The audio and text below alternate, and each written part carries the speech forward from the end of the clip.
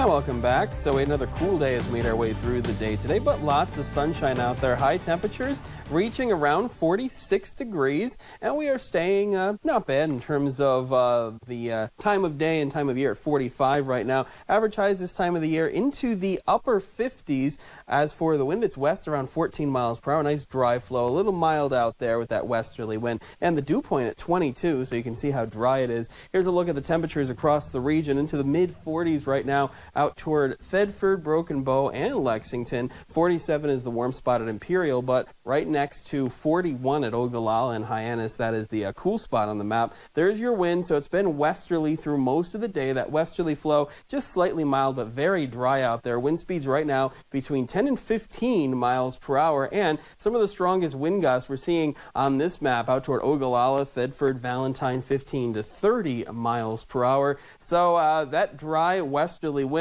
is giving us clear skies. Not a lot of moisture, even in the form of cloud cover. Maybe a few clouds just off to the south and east of Valentine, but that is basically it. So across the country, we do have this high pressure system to our south, giving us that westerly wind. There's another low that's missing us off to the north, into the northern plains. Some snow showers out in that direction, but we are going to get the cold front from this one coming through later tonight. That flips the wind around to more of a northerly flow for tomorrow. So temperatures will be on their way down, but it's another front that's going to come through dry. More high pressure will be in charge to give us a cooler Halloween. So here's what it looks like on the map.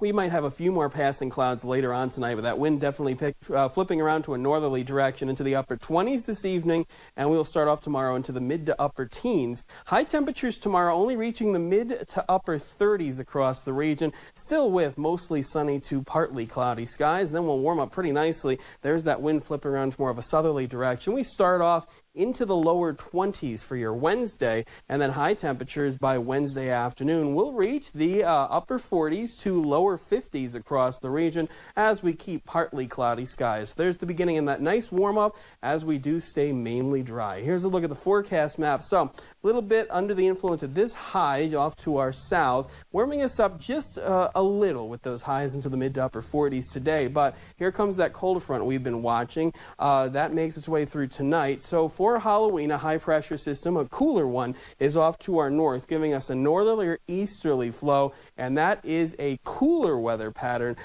compared to where we have been. But eventually this high works its way off to the south and east, giving us a nice warm up in the form of this southerly flow, and even a dual high pressure system set up as we go through later on the week, as temperatures will rise back through the 60s. But we're keeping the cold air over us between now and tomorrow night. Cooler, look how far south the cool air does go into the Texas Panhandle out toward New Mexico. The warm air is trapped into Florida. Nice conditions on the west coast, and relatively we are dry. Some snow showers in the Great Lakes and some rain into the Carolinas, but that is basically it. So for us, we're going to continue our dry weather pattern. High into the upper 30s tomorrow, then 54 on Wednesday, mostly cloudy, and 56 Thursday with mostly sunny skies.